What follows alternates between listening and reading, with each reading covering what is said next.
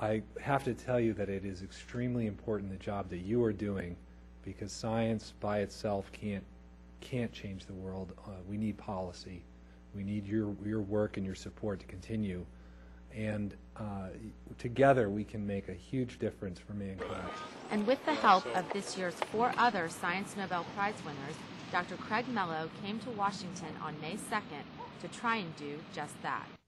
Eager to make the case for a sustained federal commitment to basic research, Dr. Mello from the University of Massachusetts Medical School joined fellow winners Roger Kornberg and Andrew Fire from Stanford University, John Mather from the University of Maryland and NASA, and George Smoot from the Lawrence Berkeley National Lab to advocate for science and innovation.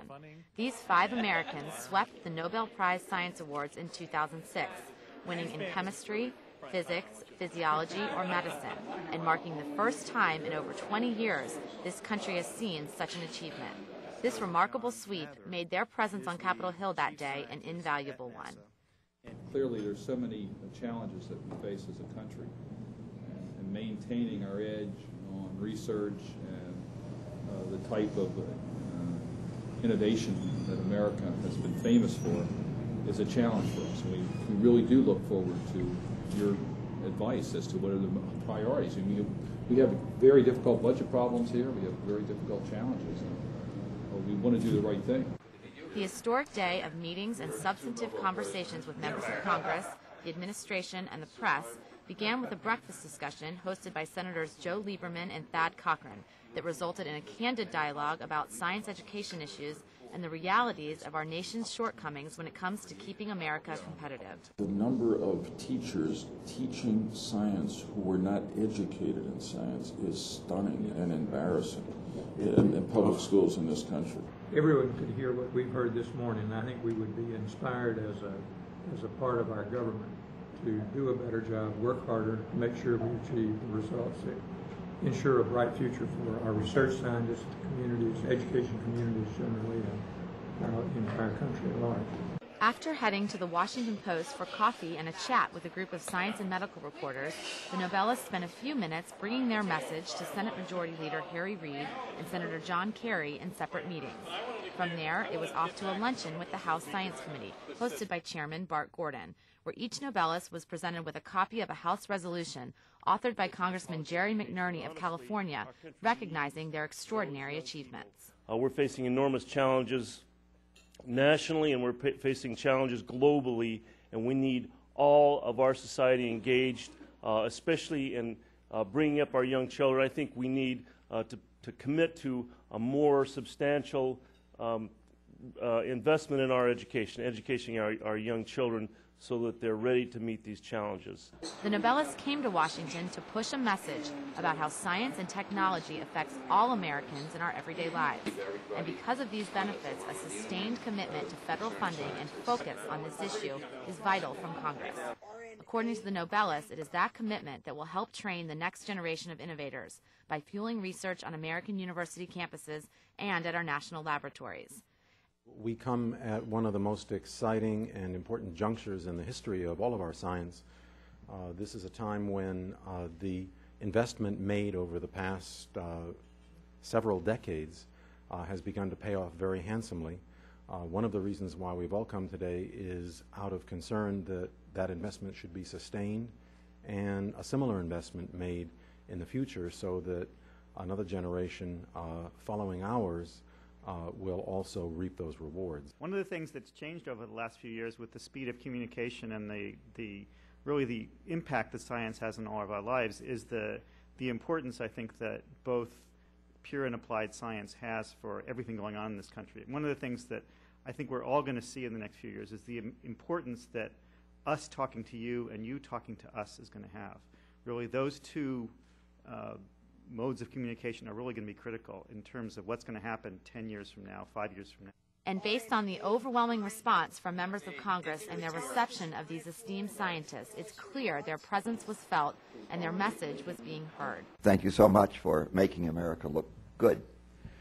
But when you look at the quantity of scientists, mathematicians, and engineers that we turn out, we are really challenged. I think this year China will turn out more English-speaking engineers than we do, and about half of ours are Chinese, aren't they? This is a result of what our culture appreciates. You really get what you appreciate.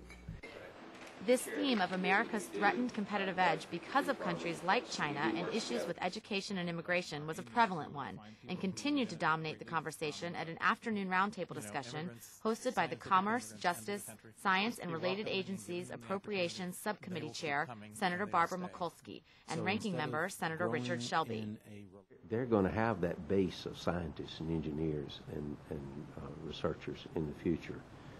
And all of this is going to be ultimately get into economic competition, among other things. Is it not, Doctor? You're absolutely right. And we better wake up to this. People like to go to hot places. You know, if something's on the move, people gravitate that way. Well, this would increase, this authorized increasing funding for the National Science Foundation doubling over 5 years, and for the Office of Science doubling over 10 years. That's for the federal government, that's a long range, and that's a great goal. And you said it, people will go where there's opportunity, particularly if they know the opportunity is reliable. So what does a young person know in China? Their country's going to make this investment for 50 years. Sir Hooney doesn't know what the hell's going to be invested in NIH from hour to hour, exactly, let alone what's over at the National Science Foundation. That's the problem. So we got to get real here. And this sentiment that Senator Mikulski so passionately displayed was echoed by the Nobelists' message that while they appreciate the new commitment from Congress to double federal science research programs at the National Science Foundation, for example, there are others, like the National Institutes of Health, that are facing flat funding or even cuts. This sort of policy is dangerous because new discoveries are fed by investments across disciplines of science.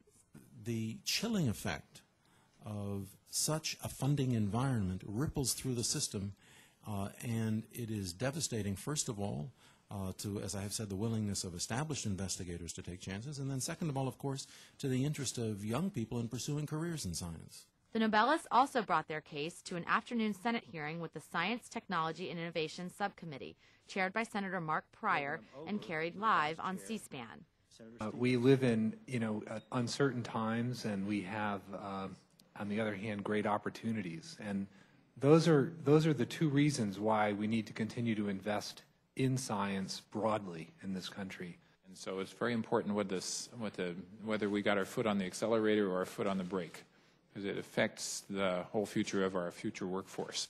It is the combination of steadily rising, federal funding and the environment and the appreciation of how important science is to the nation, either solving crises or just making the economic prosperity go, that will bring young people to dedicate their lives to trying to make this a better world.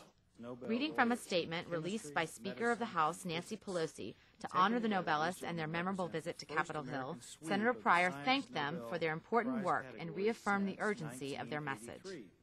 Their achievement will, I hope, inspire young people to study science and inspire policymakers to rededicate themselves to preserving America's role in as the world's preeminent scientific nation.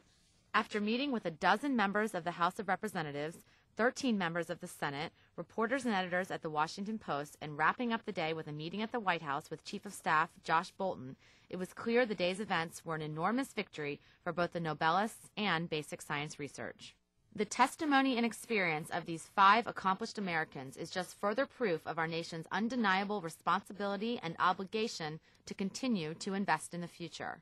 Their presence in Washington undoubtedly struck a chord among policymakers that we hope will affect change for years to come.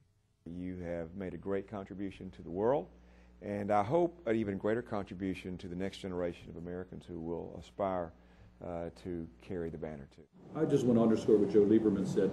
Your presence here is really big for us and helpful for us. So I just really want to thank you for doing it. You've advanced the issues, you're advancing the issues by being here, and it really does give us the ability, I think, to try to carry out this agenda.